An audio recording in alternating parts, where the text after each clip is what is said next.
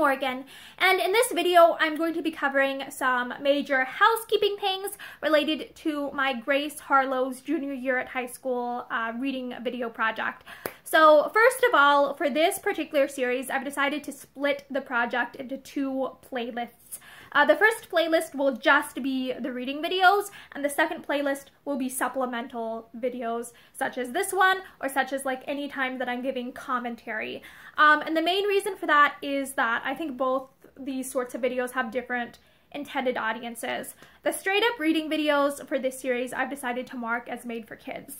That is because I do believe that the Grace Harlowe series was originally intended for young audiences, and because I still think that even in the modern era, it's probably kid-friendly. Unlike the Children's Hour, which has things like major character death, violence, racism, and cruelty towards animals in it, like Grace Harlowe's junior year at high school is pretty tame, and I think most parents would find it, like, not super objectionable. Like, there is, like, I would say some sexism and, like, stereotypes about gender and stuff, but it's relatively tame for a children's book from the early 20th century. I do believe that the Grace Harlowe's junior year at high school was published in 1911, and that I likely have a reprint from the 40s.